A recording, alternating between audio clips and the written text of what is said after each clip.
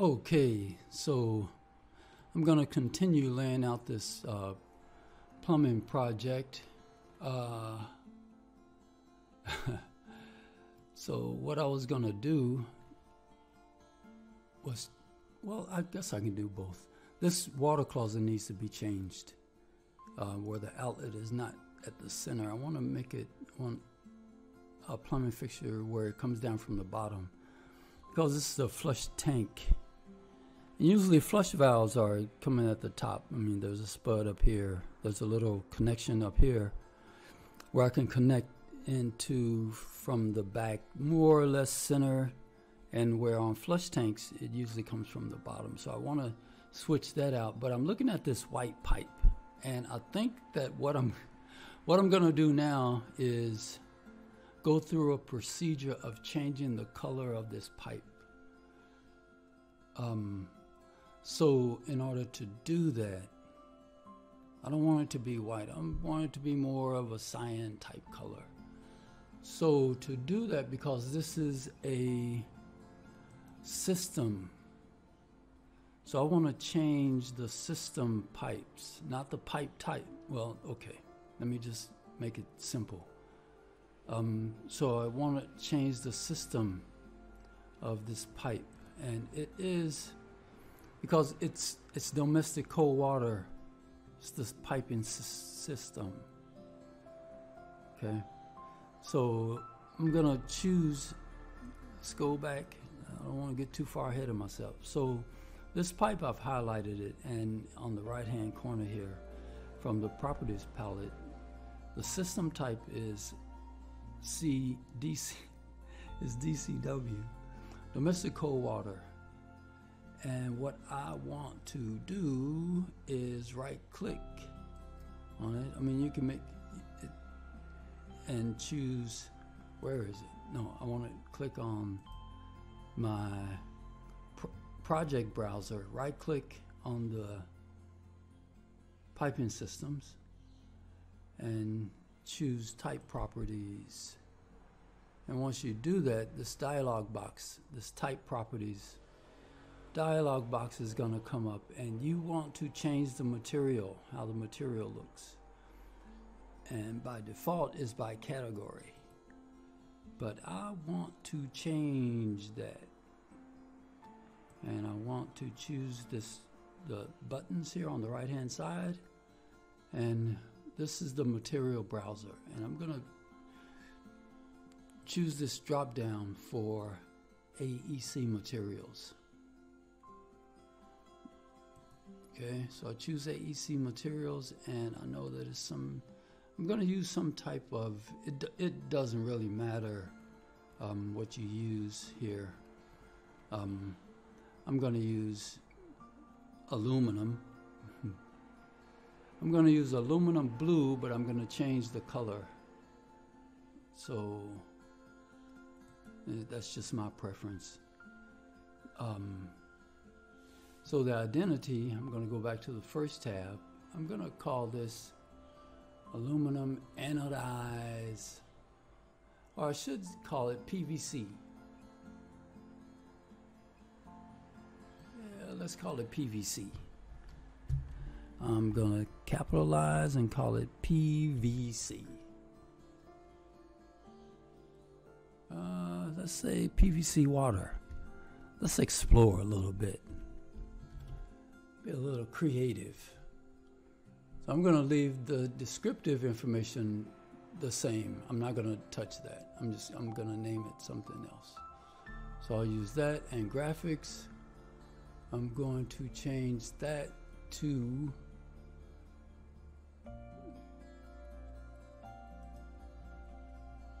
okay.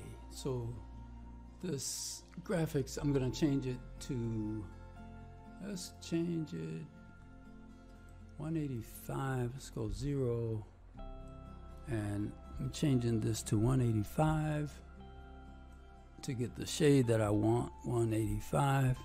And you can scale this up and down however you like, and there's a 185 on here somewhere. 87, 85. Okay, it's not exact, but I like to get it, just happen to like that color. 185, 185, 185. Say okay to that. And for the next color, it's gonna be 0. And choose 179. Can I get 179? Nope, nope, nope, nope, nope. So I'll just type it in. So 179 and 179. That's some type of a green shade. I'll say okay to that. And roughness is okay. I'll say okay to this. PVC water is what we changed it to. And I'll say okay to this. And from there, my pipe is the color that I want.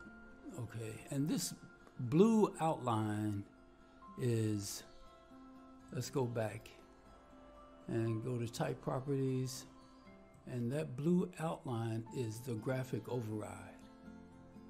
Okay, that's the blue that you're seeing. There's no override, no pattern. I could go in and say cyan.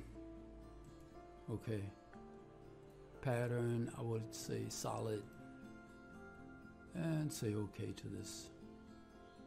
And flush valves, I need to change that because my water closets are tanks.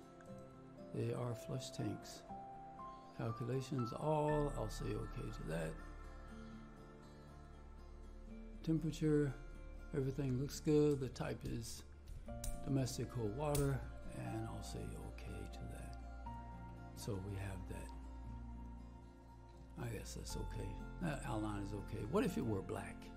I'm just playing around now, because that's what we do in the office, right? When the boss is not watching, we kind of play around and see what kind of results we get. Right? Go out and get another cup of coffee or a donut.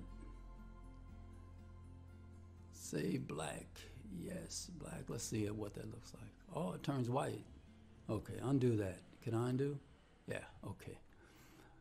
Okay, so, man, every morning, coffee and donuts. Yes, sir. I'll have a chocolate old-fashioned. Okay, so I got that out of the way. And so, now next, what I want to do is,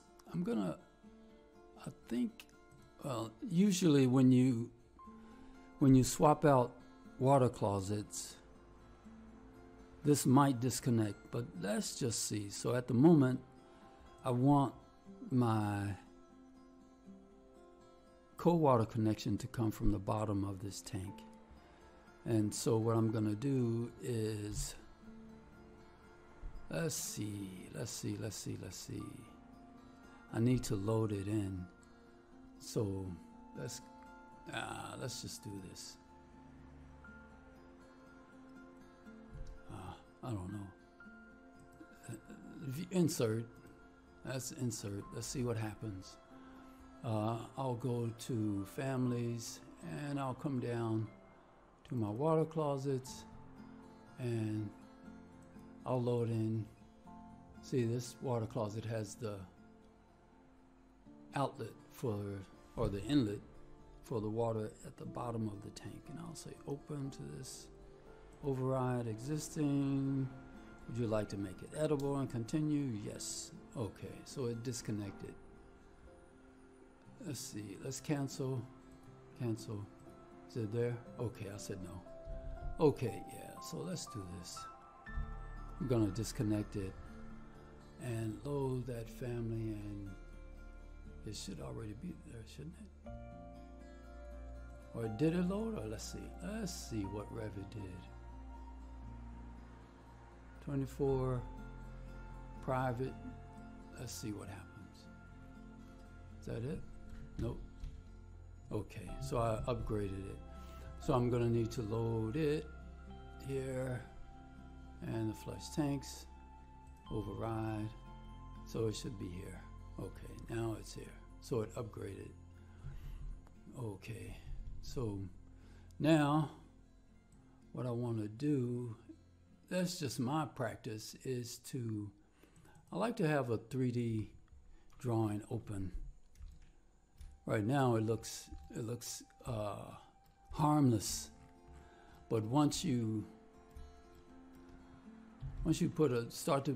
information starts to get like information starts to look like this, then it can become a little hide and seek kind of thing. Where was I? I was down here, huh? You see, now this is the existing plumbing, and I think I'm going to need, okay, so because it's coming from the bottom, it's not, I'm going to need to make some adjustments here. Okay, because if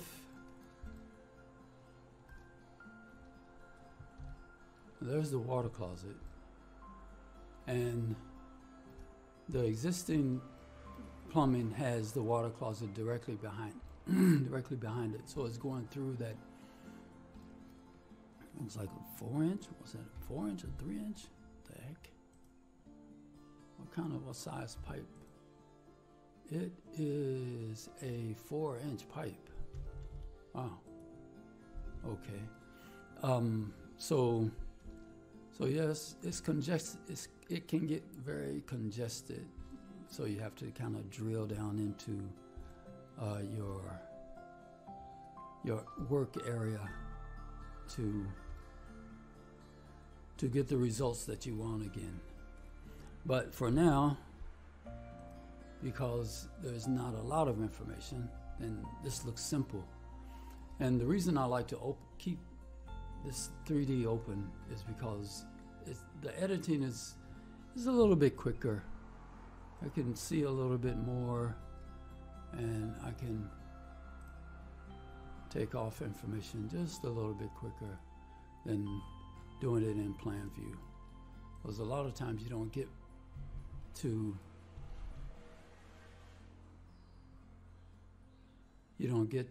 erase what you want, and sometimes Revit doesn't pick up what you want. But in 3D, you can see a little bit more of the information that you want, so it makes it a little easier to edit.